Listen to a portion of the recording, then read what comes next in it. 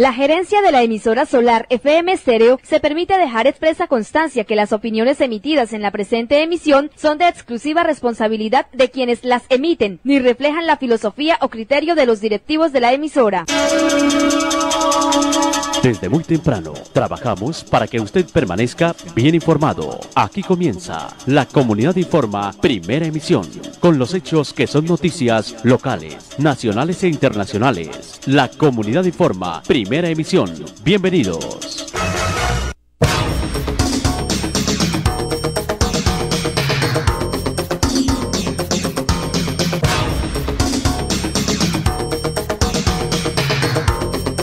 Hola, ¿qué tal amigos de la sintonía? Tengan todos ustedes una excelente mañana, un bonito despertar, un buen viernes 19 de junio.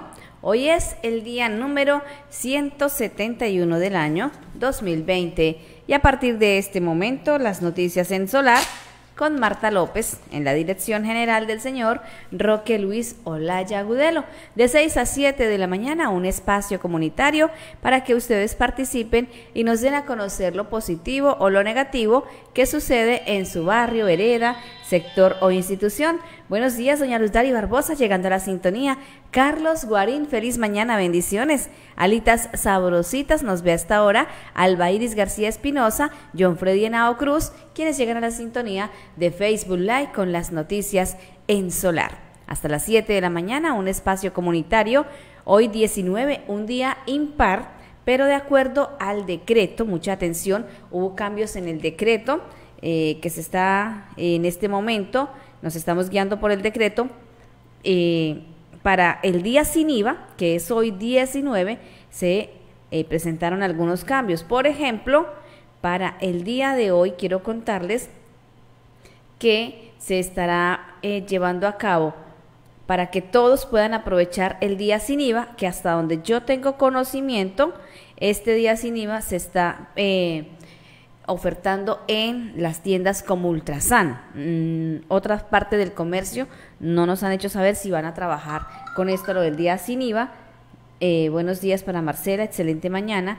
De acuerdo al decreto, en el parágrafo 2, día sin IVA, hoy 19 de junio, se garantizará el acceso a las compras exentas de IVA, conforme a lo reglamentado en el decreto nacional 682 del 28 de mayo de 2020, que es el decreto del día sin IVA, para lo cual únicamente durante el día de hoy, que es el día sin IVA, hubo cambios en el pico y cédula. Para los números impares, que hoy es un día impar, que hoy les correspondía salir, estarán permitidos desde las 7 de la mañana hasta las 3 de la tarde. Para las 7 de la mañana hasta las 3 de la tarde, los impares, y los pares desde las 3 de la tarde hasta las 11 de la noche. ¿Cuáles son los impares? Las cédulas que terminan en 1, 3, 5, 7 y 9. 1, 3, 5, 7 y 9 son los números impares, y los pares, que les corresponde de 3 de la tarde a 11 de la noche, 2, 4, 6, 8 y 0. Esto de acuerdo al decreto en sus respectivas modificaciones, hoy por ser el día sin IVA.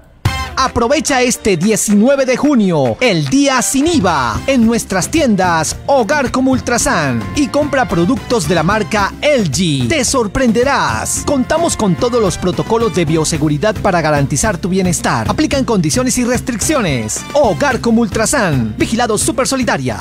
Las 6, 7 minutos, bueno, y con esta noticia damos apertura a las demás que se estarán dando a conocer hasta las 7 de la mañana, hoy viernes, comenzando el fin de semana. Reiterarles que mañana a partir de las 6 de la tarde inicia el toque de queda y la ley seca, que van hasta el martes a las 5 de la mañana.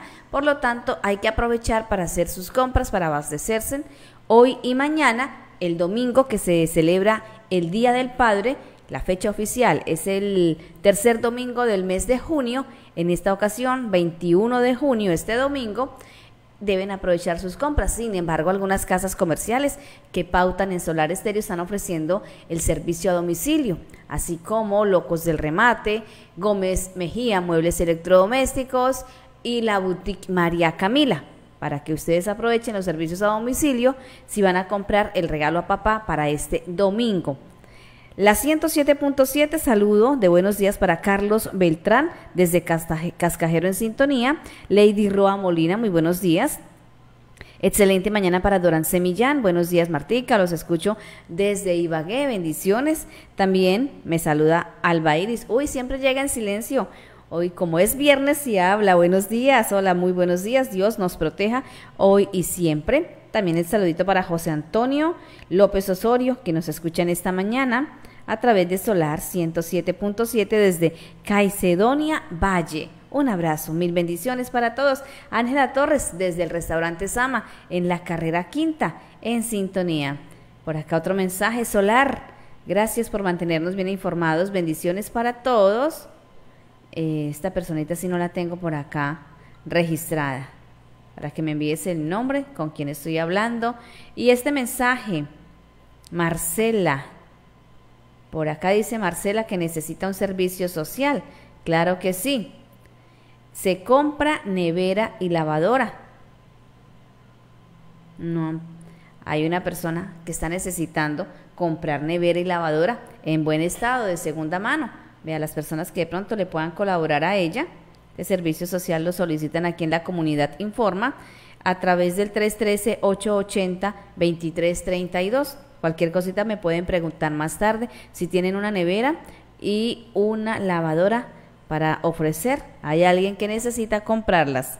Sistema informativo. José Antonio López Osorio, a nuestra audiencia de Facebook Live, una excelente mañana a las 6:10 en Solar 107.7. Recordemos que el carro recolector de basuras está trabajando en horario nocturno. Hoy viernes nos corresponde a los sectores del Alfonso López, Prados, Lagos, Brisas de Agua Fría y todo ese sector hacia allá. Se tiene previsto que el carro inicie a trabajar a las 7 de la noche para que, por favor, algunas noches lluviosas han atrasado un poco el trabajo. Por eso queremos reiterarle a la comunidad que la basura no la saquen en cajas de cartón. Si tienen cajas para sacar, sáquenlas pero desocupaditas, e incluso los recicladores pasan y las recogen temprano, pero no dejen la basura en la caja, porque cuando llueve la caja se deshace, el agua las moja, las deshace y la basura termina quedando ahí en el punto donde se sacó, esparcida. Por lo tanto, utilicemos las bolsas de plástico o incluso los costales de fique, cualquier otra forma de empacar la basura, más no las cajas, por la temporada de lluvia que hay en el momento y que no permiten que este trabajo de esta manera se pueda realizar a satisfacción. Sistema informativo. Gilberto Rojo, hola Martica, buenos días, bendiciones para todos desde Socorro en Santander, sintonía Solar. Las 6:12. Vea, quiero contarles algo a los oyentes que vienen llegando a la sintonía. Estoy esperando más oyentes, por acá me falta algunos por llegar. Vamos a compartir el stream para que más personas vean el noticiero a través de Facebook Live. Solar Estéreo On Live transmite y compartimos todos los que llegamos a la sintonía a través de Facebook. Roque Olaya, Marta López y algunos de nuestros oyentes que también comparten esta transmisión. A quienes nos siguen a través de www.solarfm.com.co y de igual manera en 107.7. Estas son las noticias en la comunidad Informa. En el día de ayer acudió a mí una persona enviando unas imágenes de un maltrato animal que se presentó en el municipio de Cimitarra, un caballito que estaba en un potrero del barrio La Arrocera, por este sector. Una persona de mal corazón, una persona que incluso quizás uno podría decir no tiene corazón, malvada, porque esto lo hace una persona muy malvada, haberle cortado el anca al caballo con un machete. Este fue el diagnóstico que dio el veterinario que lo atendió. Le dieron un machetazo en el anca al caballo que le llevó a que le cogieran 50 puntos. Ya se podrán entonces imaginar la magnitud de esta cortada. Increíble, lamentable, una persona que pueda cometer esto, y más lamentable aún no saber quién fue, por qué lo hizo, quién lo hizo, para que le caiga todo el peso de la ley, ya que haberle hecho esto a un animalito indefenso que estaba en un potrero, estaba en el barrio La Rosera, por este sector, y hasta el momento me cuenta la hija del dueño, venga, les digo, el dueño, ¿cómo se llama? José Roa, él trabaja en la plaza, y su hija me contaba, Lady, que se han gastado hasta el momento 250.000 pesos en medicamentos, y la asistencia del veterinario fueron 50 puntos. Tal es la herida que le cupo la mano completa en la herida del caballo al veterinario para poderle lavar. Entonces, ¿qué está pasando? Estamos necesitando la colaboración de la comunidad para que se llegase a descubrir quién hizo esto, porque así como lo hizo con este caballo, una persona que tal vez no tenga bien puestos sus sentidos, hay personas, hay niños que pueden estar corriendo peligro. ¿Quién lo hizo? No se sabe. ¿Por qué lo hizo? Tampoco, pero el caso es que este caballito se encuentra pues en recuperación, ha tenido que asistirlo el veterinario después de haberle suturado la herida ya varias veces, porque el caballito pues se encuentra todavía afectado por esto que ha sucedido. En el barrio La Rosera, un caballo macheteado, y ahí está hasta el momento que no se sabe quién lo hizo. Por favor, como cuando las vacas deambulan por acá, claro que no le estoy diciendo que hay que hacerles daño, ¿no? Pero deambulan por las calles del municipio y no pasa nada. Ahí estamos viendo la imagen del caballito, ya tiene suturada la herida, 50 puntos, Dios mío, ustedes pueden ver a través de Facebook Live, y los que me están escuchando y no están viendo, les invito para que más tarde ingresen al video y lo puedan observar. Esos 50 puntos que tiene este pobre animalito ahí en el anca, donde fue cortado con un machete, fue el diagnóstico del veterinario, un gasto que hasta el momento va en 250.000 pesos, y un loco o loca que anda suelto por ahí, que hizo este daño y que no se sabe quién fue. Qué lástima y qué pesar no poder saber quién lo hizo. Ahí vemos la imagen del caballo aún con la herida abierta. Terrible las cosas que sucedieron en Cimitarra ayer en horas de la mañana. Así que esperamos que las personas que hayan visto o que sepan algo, por favor, informar a las autoridades. Cuando amanece en Colombia, la comunidad es la que informa en los 107.7 FM. La comunidad informa, las noticias en Solar. Nayi Hernández, hola, buen día. Janet Patiño, buen día, Dios los bendiga. Jorge Quiroga, buenos días, bienvenido del gremio de la vigilancia en nuestro municipio. Floricelda Ayala nos ve a esta hora. Livia, gracias por compartir la transmisión. Ángela Torres, quien llega a la sintonía. Y Manuel Mauricio Pino Amado también está con nosotros en esta mañana. Las noticias en Solar, 6:17 minutos, desde Cimitarra, Santander, hoy 19, día sin IVA. Aprovecha este 19 de junio, el día sin IVA, en nuestras tiendas Hogar como Ultrasan, y compra productos de la marca LG. Te sorprenderás. Contamos con todos los protocolos de bioseguridad para garantizar tu bienestar. Aplican condiciones y restricciones. Hogar como Ultrasan, vigilado Supersolidaria. Hoy, día sin IVA, el decreto tuvo algunos cambios para tenerlo en cuenta. Hoy van a poder salir las diferentes personas con su pico y cédula. En la mañana los pares, en la tarde los impares, para tener en cuenta. Hoy, de acuerdo al decreto, donde se presentaron algunos cambios, pero esto es solo por hoy.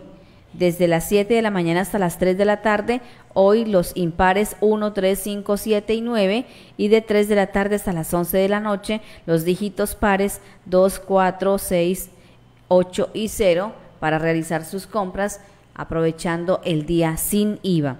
Esto va a ser solo por el día de hoy, este cambio. Mañana sábado 20, que teniendo en cuenta es un número par, el 20, saldrían las personas cuya cédula termina en 2, 4, 6, 8 y 0. Nos resguardamos desde las 6 de la tarde hasta el martes 5 de la mañana en cumplimiento al decreto del departamento. Este decreto es a nivel departamental.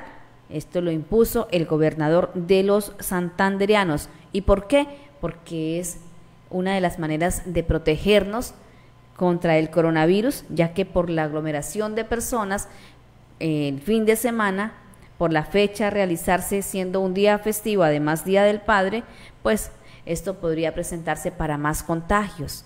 No es porque les quieran hacer el mal a nadie o porque les quieran impedir las ventas, sino por la situación del COVID-19, que la única vacuna que hay es quedarnos en casa, es estar distanciados de persona a persona, usar el tapabocas, lavado de mano continua y en oración con Dios. Feliz fin de semana, Pablo nos ve por acá, Pablo Ardila Frías, que nunca nos falte la fe, un café y mucho amor. Llega también a la sintonía por acá haciendo participación doña Floricelda Ayala. Terrible, personas abusivas con la vida de un animalito que no tiene la culpa de estar por ahí en las calles. Es que él estaba en el potrero, doña Floricelda. La culpa es del dueño que no cuida a sus animales. Esto es indignante. No, el animalito no estaba en las calles, así como las vaquitas que se la pasan en la calle.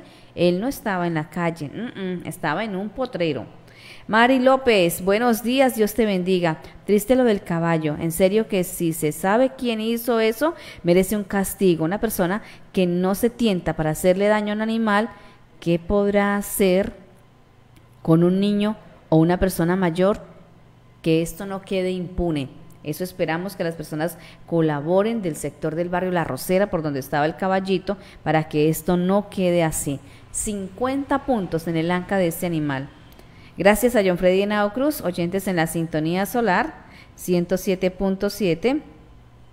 Entonces un abrazo para Lady, para Gloria María Marín, para Liliana Cubides, oyentes en sintonía en esta mañana noticiosa, 6:21. Sistema informativo. María en Lagos 2 en la sintonía, buen día. No, ahorita no estoy colocando canciones, después de las 7. Una canción de Arely Senao, 6:21. Vamos a ver a nivel departamental, nacional e internacional qué está pasando.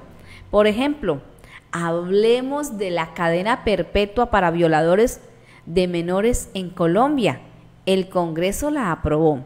77 votos favorables y 0 en contra. La plenaria del Senado aprobó el proyecto de acto legislativo que modifica la Constitución e incluye la cadena perpetua para los violadores y asesinos de niños en Colombia. La plenaria del Senado aprobó en su último debate a la reforma constitucional que impone la cadena perpetua para los violadores de menores.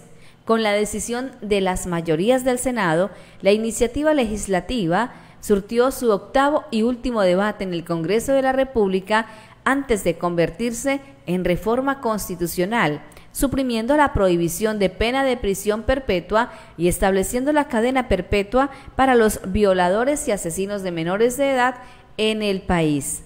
Con su trámite cumplido en el Congreso de la República, la iniciativa pasa a revisión de la Corte Constitucional.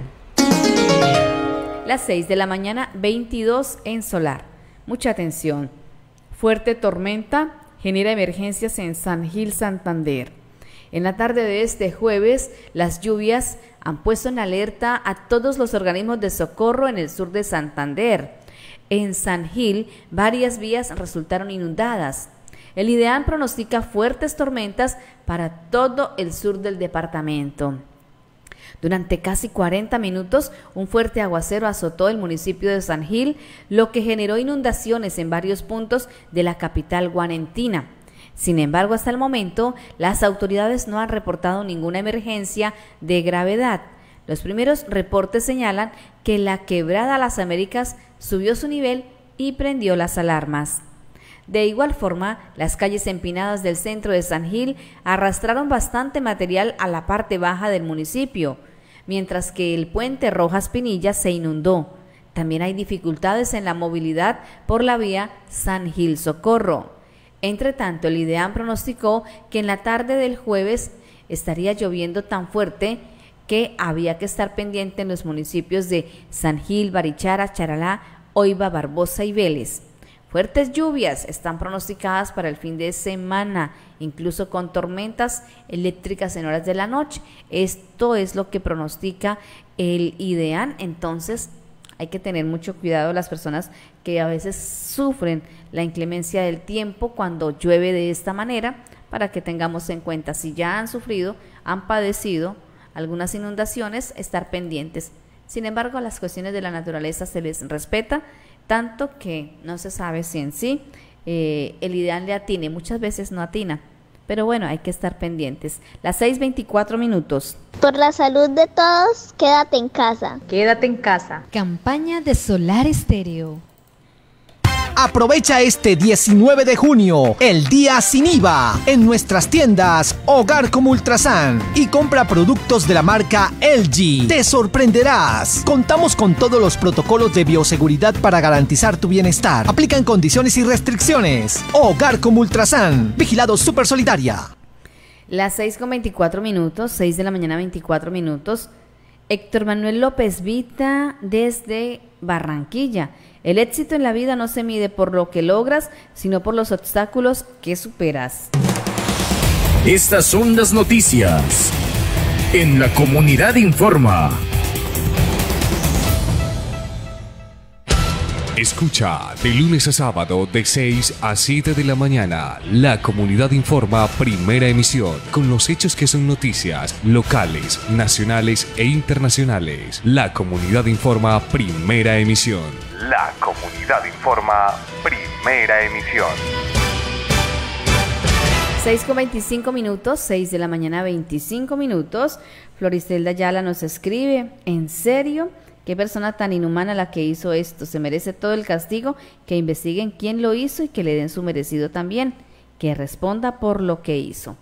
Bueno, buenos días. Vladimir Camacho en la ciudad de Bogotá, excelente mañana para él y para todos sus compañeros de labores, y aquí en la vereda Quebraditas a la familia Camacho Amado, don Pedro Julio, la señora Judith y Natalia en sintonía solar. Estas son las noticias de hoy. Y estas son las noticias que a mí no me gusta y se me quiebra un poco la voz tener que dar a conocer que por no saber ir al baño, el pequeño Isaías fue quemado hasta morir. Luego de la lamentable noticia de la muerte de un pequeño de tan solo 3 años de edad en el CAMI de Patio Bonito en Kennedy, donde fue ingresado sin signos vitales y con graves lesiones por presunto maltrato, la SIJIN de la Policía de Bogotá, en coordinación con el Grupo de Infancia y Adolescencia y la Fiscalía General de la Nación, adelantaron una completa investigación para desenmascarar a los responsables y ponerlos ante la justicia. Es así como inmediatamente allanaron la habitación donde vivía el pequeño niño junto con su madre, su hermanita y su padrastro.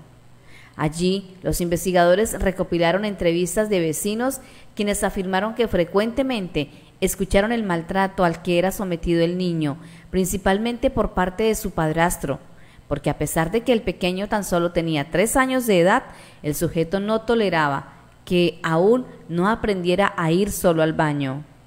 Inicialmente la progenitora trató de desviar la atención de la policía, argumentando que dejaba a su hijo con una cuidadora y que sería ella la que le habría ocasionado las lesiones y posteriormente el deceso. Sin embargo, las pruebas recopiladas por los uniformados fueron tan evidentes que durante la audiencia de imputación de los cargos no tuvieron otra opción que aceptar su responsabilidad y allanarse a los delitos. Finalmente se pudo corroborar que el niño estuvo sometido a fuertes golpes, lesiones y quemaduras provocadas por su padrastro y en consentimiento de su propia madre, quien, de acuerdo a lo manifestado en la audiencia, nunca trató de protegerlo dando aviso a las autoridades ni lo llevó a un centro asistencial, sino hasta que su hijo perdió la vida. En otra investigación, los uniformados dieron cuenta que la pareja acusada tiene otra pequeña hija de 11 meses, la cual fue rescatada por el Grupo de Infancia y Adolescencia, donde le restablecieron sus derechos y posteriormente quedó bajo la protección del Instituto Colombiano del Bienestar Familiar. Al padrastro del pequeño le imputaron los delitos de homicidio agravado y maltrato infantil, mientras que la madre deberá responder por favorecimiento al homicidio y maltrato infantil. La Policía Metropolitana de Bogotá exhortó a los ciudadanos para que denuncien cualquier tipo de maltrato o abuso contra los niños y adolescentes ante las autoridades competentes para que se pueda actuar y prevenir de manera oportuna. Lamentable noticia. Estas son las noticias de hoy. En esta mañana, Ramón Julián Olaya Luengas, buenos días, bienvenido a las Noticias Solar.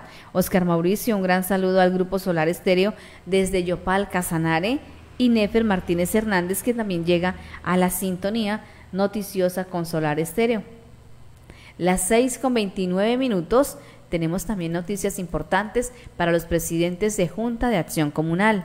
La Secretaría de Gobierno Municipal informa a todos los presidentes de Juntas de Acción Comunal que el plazo estipulado para radicar la copia de los libros de juntas vence el próximo 15 de junio. Se están recepcionando en la Oficina de Desarrollo Comunitario. Salga de su casa bien informado. Millones de personas en todas partes. Las 6:30. Atención, en otras noticias, autoridades detienen manifestación en Puerto Boyacá. Lo que se había anunciado en redes sociales como una marcha de reclamo contra la empresa que construye el intercambiador vial en Puerto Boyacá por la supuesta prioridad en la contratación de foráneos por parte de esta empresa, terminó con varias personas sancionadas con comparendos la mañana del miércoles debido a varias razones. La primera, que solo hasta el día martes fue radicada la solicitud oficial ante las autoridades, y este tipo de solicitudes deben radicarse como mínimo 48 horas de anticipación, tiempo prudente para poder coordinar el acompañamiento del ente de tránsito, policía y organismos de socorro. En segundo lugar, porque debido a la pandemia COVID-19 este tipo de manifestaciones no están autorizadas en ninguna población del territorio nacional. Trabajamos para que usted permanezca bien informado con los hechos y sucesos del acontecer diario. En La Comunidad Informa, primera emisión. La Comunidad Informa, primera emisión. Noticias regionales, nacionales e internacionales en Solar Estéreo. La Comunidad Informa, primera emisión. La Comunidad Informa. Más información en Solar FM Estéreo 107.7. Las 6:31. Mucha atención. Retiran a 4 militares por maltrato animal. El comandante del Ejército, general Eduardo Zapateiro, confirmó que fueron retirados de la institución 4 soldados por el caso donde se ve a un uniformado lanzando violentamente a un cachorro. Es de recordar que en las redes sociales circuló un video en donde se ve a un uniformado agarrando a un perro cachorro y en medio de risas lo lanza violentamente al vacío hasta que se estrella contra el piso. Por este caso, 4 militares retirados. Vamos a ver qué va a pasar en Cimitarra con el caso del maltrato animal al caballito que fue machateado en el barrio La Rosera. Excelente mañana a esta hora para nuestra gente del cruce de Santa Rosa y también en el sector de San Lorenzo. Mucha atención. Una mujer se quitó la vida en un centro comercial de Ibagué. 33 años, identificada como Nancy Mayerly Barón Pineda, acabó con su vida lanzándose desde un piso alto de un centro comercial en Ibagué. Al percatarse de la situación, el personal de paramédicos del lugar brindó ayuda. Sin embargo, la mujer se encontraba sin signos vitales. Hasta el momento se desconocen las causas que originaron que la mujer tomara la fatal determinación. El Cuerpo Técnico de Investigación de la Fiscalía, CTI, avanza con la investigación. Buenos días, Paula Ginette Bermúdez. Excelente mañana para usted y su familia y también para nuestra audiencia en sintonía en el Batallón Rafael Reyes. Otras noticias: Consejo Nacional Electoral investigará a 9.537 candidatos por no rendir cuentas de la campaña. El Consejo Nacional Electoral puso en cintura a casi 10.000 candidatos que participaron en las pasadas elecciones territoriales y que a la fecha no han rendido cuentas de sus gastos electorales. La corporación decidió este jueves abrir investigación formal contra 9.537 candidatos por no presentar sus informes de ingresos y cuentas de campaña en el aplicativo Cuentas Claras y ante el Fondo de Financiación Política del Consejo Nacional Electoral, tal como lo ordena la Ley 1475 de 2011. Asimismo, la decisión indica que las agrupaciones políticas que se dieron el aval a estos candidatos también tendrán que responder. La decisión cobija también a las agrupaciones políticas que les dieron los avales y que no hicieron seguimiento a los reportes de cuentas de sus aspirantes a las elecciones de octubre de 2019. En el siguiente cuadro se establecieron las colectividades políticas que incumplieron con presentación en los informes de sus candidatos ante el Consejo Nacional Electoral. Trabajamos para que usted permanezca bien informado con los hechos y sucesos del acontecer diario. En La Comunidad Informa, primera emisión. La Comunidad Informa, primera emisión. Noticias regionales.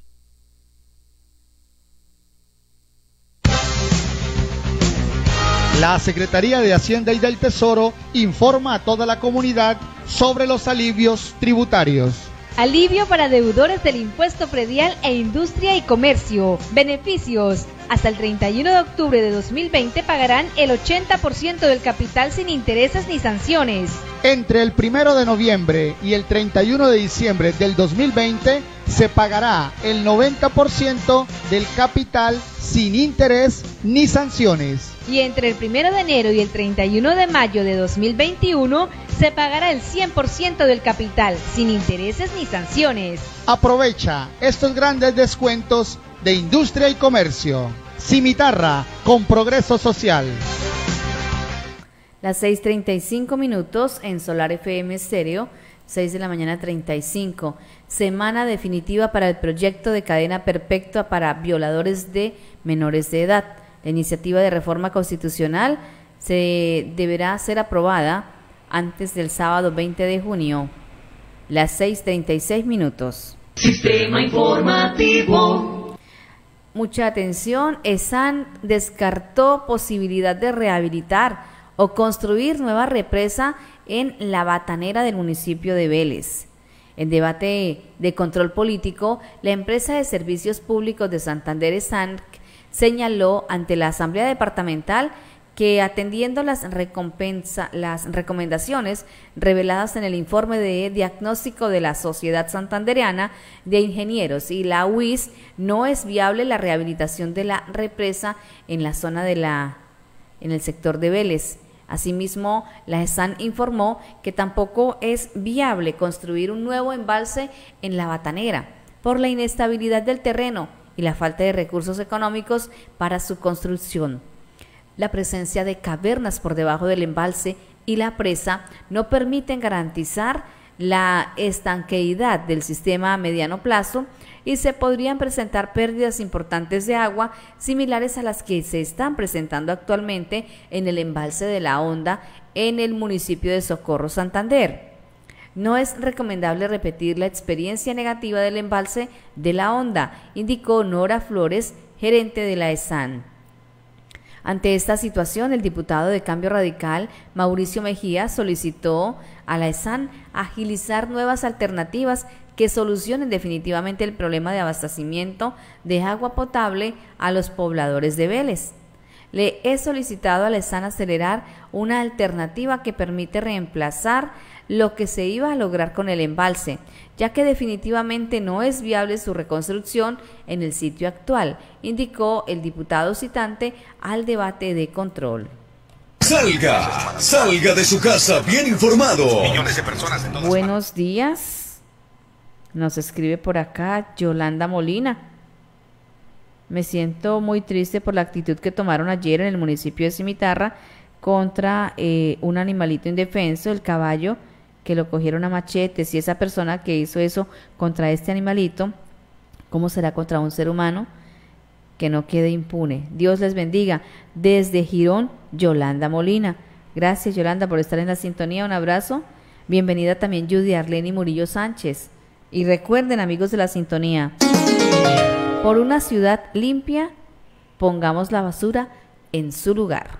6:38 minutos. Sistema informativo. A esta hora en la mañana, 6:38, más información, mucha atención. Militares procesados por el crimen de Dimar Torres deberán seguir en la cárcel. Coronel retirado Jorge Armando Pérez Amezquita es investigado junto a otros 3 soldados.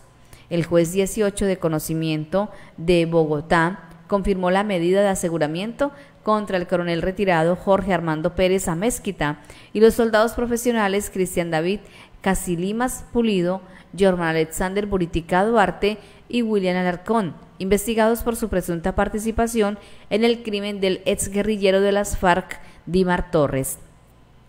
La decisión de segunda instancia se dio luego que los defensores de los militares apelaron la decisión que el pasado mes de enero los envió a la cárcel de manera preventiva mientras avanza la investigación.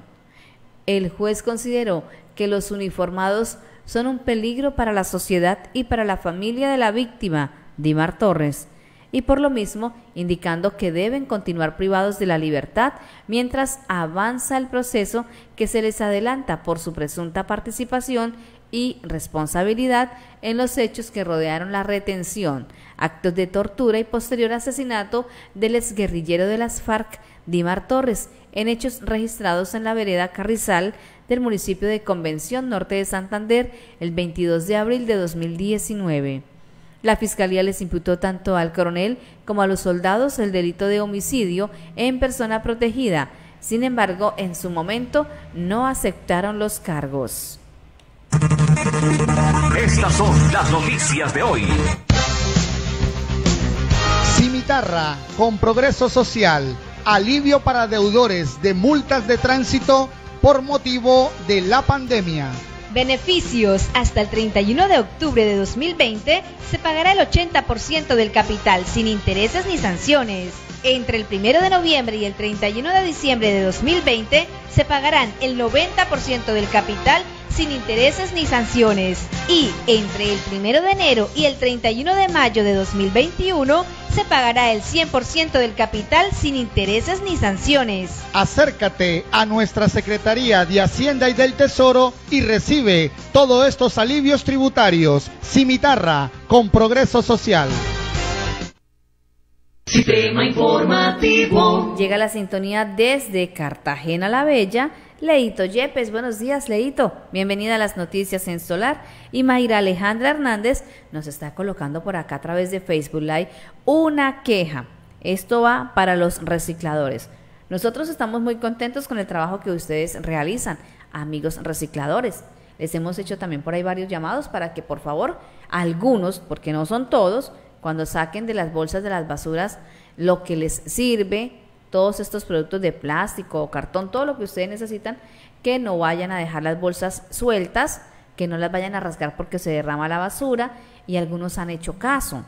Pero otra situación muy diferente es la que nos muestra por acá Mayra Alejandra Hernández, que nos dice que algunos que se están llevando las cestas o canecas de la basura. Recicladores, por favor. ¿No ve que la caneca hay que sacarla a veces en la noche porque el carro pasa tarde? E incluso algunas canecas uno ve que amanecen en las calles, en los andenes, porque el carro pasa tarde y respetan. Las personas respetan algunas canecas. Entonces por acá me dicen que algunos recicladores están llevando las canecas de la basura. Por favor, saquen lo que necesitan, lo que ustedes saben que es para ustedes. A la comunidad también en general, pedirles que lo que ustedes vean que les sirve a los recicladores, todas estas botellas plásticas o cartón, no sé, déjenselo por separado en otra bolsa independiente a la basura de cocina y demás, para que ellos no tengan que rasgar y se les agiliza el trabajo a ellos. Estamos contribuyendo con el medio ambiente, pero pues también el jaloncito de orejas es para los recicladores. No se lleven lo que no es de ustedes. La caneca estaba ahí porque estaba prestando un servicio que era guardar la basura mientras el carro se la lleva, pero por favor dejémoslas ahí. ¿Listo? para que no haya ningún inconveniente contra ustedes. Un abrazo para todo el cuerpo de recicladores de soluciones ecológicas por un Cimitarra siempre limpio. Luzderito Tolosa, buenos días. Nos está viendo a esta hora. Y Camila David, que llega a la sintonía. Un fuerte abrazo también para usted, Camila David. Y ahí estamos viendo nuevamente indignantes imágenes del caballito que le dieron machete ayer en el barrio La Rosera. 50 puntos le cogieron a este pobre animalito ahí en su anca. ¿Por qué? No sabemos. ¿Quién? Menos, como el repostero. Vaya uno a saber. Pero definitivamente, si queremos que esta situación no quede ahí, no se vale ninguna excusa para que hayan hecho esto. Hay un gasto económico que se está teniendo en este momento por parte de los dueños de este animalito, que ya va en 250,000 pesos. Una situación bien crítica como la que estamos manejando. La economía está bastante difícil por culpa de la pandemia, de nadie más, de la pandemia. Y para tener que invertirle esos 250,000 pesos en medicamentos y servicio veterinario a este animalito, cuando se le pudo haber invertido más bien en comida para él mismo. Bueno, ahora, ¿quién fue? No sabemos. Estamos en la búsqueda de esta persona de mal corazón que le hizo esto a este pobre caballito que se encontraba en un potrero, porque ni siquiera estaba en la calle haciendo daños, estaba en un potrero. Terrible. Buenos días, John Burbano. Buenos días, Mayra Alejandra Hernández. Ya, claro, con mucho gusto, para eso estamos. Y Jenny Torres, quien llega también a la sintonía de las noticias de Solar Estéreo desde Cimitarra, Santander. Cualquier información con las autoridades, por favor, con la Policía Nacional al respecto de quien haya visto o haya escuchado algo al respecto de este daño que le ocasionaron al caballito que estamos viendo en las imágenes de Facebook Live. Las personas que nos escuchan y después puedan ingresar a Facebook Live lo podrán ver. Y de verdad que es indignante y terrible. Estas son las noticias en La Comunidad Informa.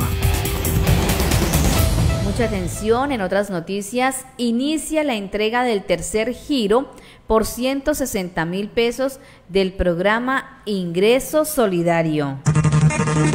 Estas son las noticias de hoy.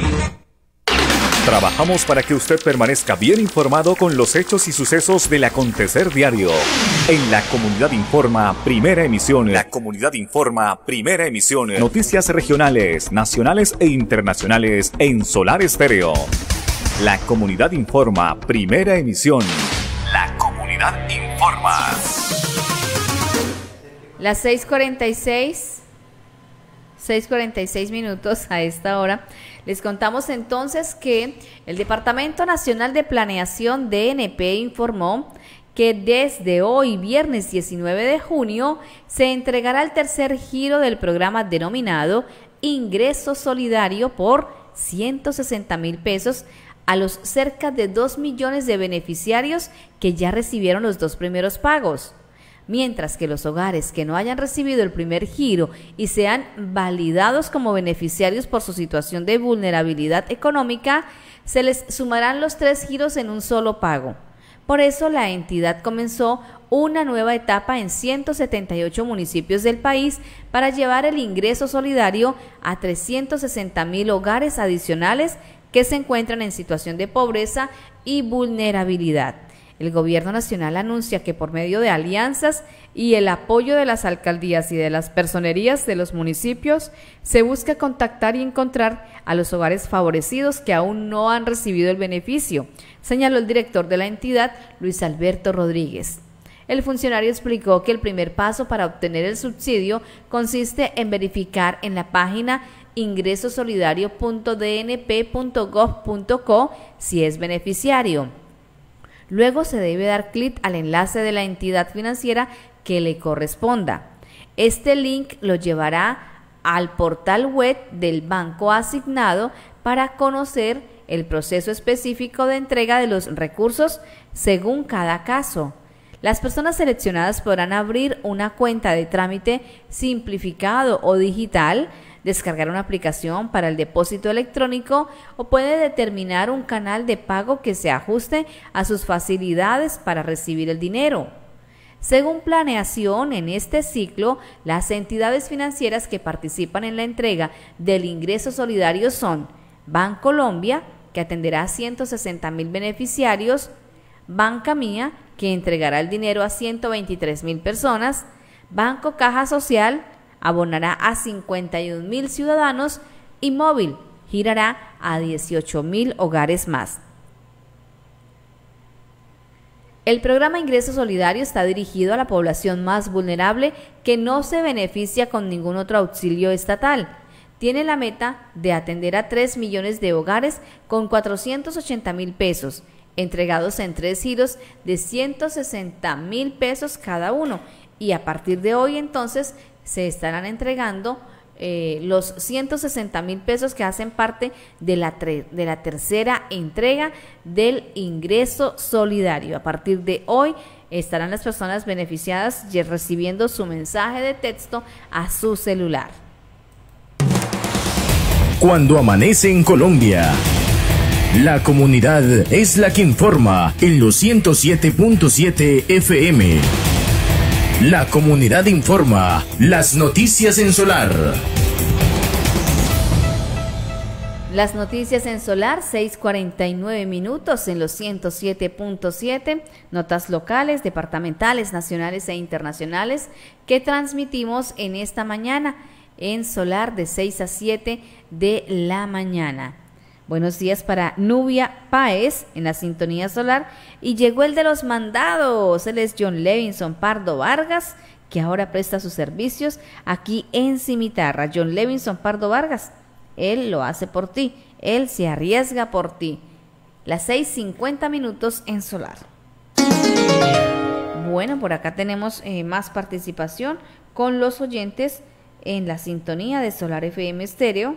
María en Lagos 2, Rubí Molina, que también nos está escuchando desde Lagos 1, las 6:50 minutos. Atención, mucha atención. Quiero recordarles que la ley seca y el toque de queda inician a partir de mañana sábado a las 6 de la tarde y van hasta el martes 5 de la mañana. Desde mañana 6 de la tarde hasta el martes 5 de la mañana en este segundo puente festivo, Día del Padre, pero que igual se está manejando la ley seca y el toque de queda para evitar la propagación del coronavirus en el municipio de Cimitarra. Fuerte y claro, John Burbano. Juan de la Rosa de Ortúa Betancur, buenos días. Gracias por llegar a la sintonía. Alessandra, hola. Nunca he recibido el giro solidario. Bueno, quiero reiterarles, esto yo no sé cómo, esto es como por medio del sistema que el gobierno nacional eligió a las familias que no estén recibiendo ni familias en acción, ni adulto mayor, ni otros auxilios del gobierno para darles este subsidio del bono solidario. Ingresen a la página que dice ingresosolidario.dnp.gov.co. Si es beneficiario, ahí le dan la respuesta, le dan clic al enlace de la entidad financiera que le corresponda. Así que ingresosolidario.dnp.gov.co. Ahí le muestran si es beneficiario o no. Las 6:52 en Solar Estéreo. Llega la sintonía por acá, doña Gladys Blanco Herrera. Hola, un abrazo, muy buenos días. Vamos a ver el reporte de Soacha. Dice: muy buenos días, Martica, Dios te bendiga siempre. Saludos a todos, fiel audiencia. Saludos desde Soacha, Cundinamarca. Mi reporte del COVID, 627 casos hasta el día de ayer. 627 casos en Soacha, Cundinamarca. Dice: mi pueblo, vuelvo a insistirles, cuídense mi gente, para evitar este virus que no se vaya a propagar. Bendiciones y saludos a mi familia en el kilómetro 21. Para doña Rosalía Herrera, John Efraín, una excelente mañana desde Soacha, Cundinamarca, Gladys Blanco Herrera. Dios la bendiga, cuídate mucho. María Zuluaga desde Puerto Berrío, un abrazo. Gracias por la sintonía en esta mañana. Alessandra, gracias por estar. Juan de la Rosa Teortúa, buenos días, te saludo desde Barbosa, Antioquia. ¿Usted por qué se voló por allá tan lejos, Juan de la Rosa? Un abracito para toda nuestra gente de Antioquia, de Santander, del Tolima, oyentes y TV oyentes que nos ven de 6 a 7 de la mañana. Les cuento que en Bucaramanga se han impuesto 1.754 multas por piratería. En el 2020 se duplicaron las sanciones por el transporte informal de pasajeros en la capital santandereana. Tránsito de Bucaramanga informó las gestiones que se adelantan en asuntos como el mejoramiento de las rutas de bus y en el SIN. Entre enero y mayo de 2020, la Dirección de Tránsito de Bucaramanga impuso 1.754 comparendos por infracciones relacionadas con la piratería. En dicho lapso, las sanciones por transporte informal se duplicaron en la ciudad en comparación con el mismo periodo de 2019. Sistema informativo. Un saludito de buenos días para don Guillermo Maciut en la sintonía solar. Muy buenos días. Dice don Guillermo que él cree que su número de cédula es falso porque no aparece en ningún programa. Dios bendito. Hablando de número de cédula, hoy 19 de junio, cédulas impares hasta las 3 de la tarde, cédulas pares de 3 a 11 de la noche. Tampoco son de Familia en Acción, otra familia Cancimitarra que no recibieron por parte del gobierno la ayuda del bono solidario. Bueno, esta situación es un poco difícil, créanme que ahí sí no sabría yo cómo colaborarles. Solamente tenemos esa página que ha llegado por acá o que ha salido en las noticias, la del ingresosolidario.dnp.gov.co, para que se enteraran si son o no beneficiarios de esta ayuda. Patricia Serrano, buen día. No, nosotros solamente somos, nos encargamos de transmitir la noticia, pero no tenemos más conocimiento, no tenemos pues así como enlace con el gobierno nacional para que nos digan por qué o quién no, quién sí, cómo lo eligieron, no sabemos. Lo que sí tengo conocimiento es que las personas deben tener pues como a la mano el número que ustedes registran en la base de datos del Sisbén. Muchas veces cuando lo sisbenizan a uno, da uno un número de teléfono y después al tiempo lo cambian y esa información pues les llegaba era a ese número de teléfono, al que tengan en el registro del Sisbén. Norberto Uribe, buenos días. Bienvenido a las noticias. Cuando ya hemos finalizado en el día de hoy, muchas gracias por su participación, por su sintonía. 19 de junio de 2020 con Marta López en la dirección general del señor Roque Luis Olaya Agudelo. Hasta mañana, aquí estaremos en otro espacio comunitario con la bendición de Dios. Un excelente viernes para todos. Con los hechos que fueron noticia local, nacional e internacional, hemos presentado La Comunidad Informa, primera emisión.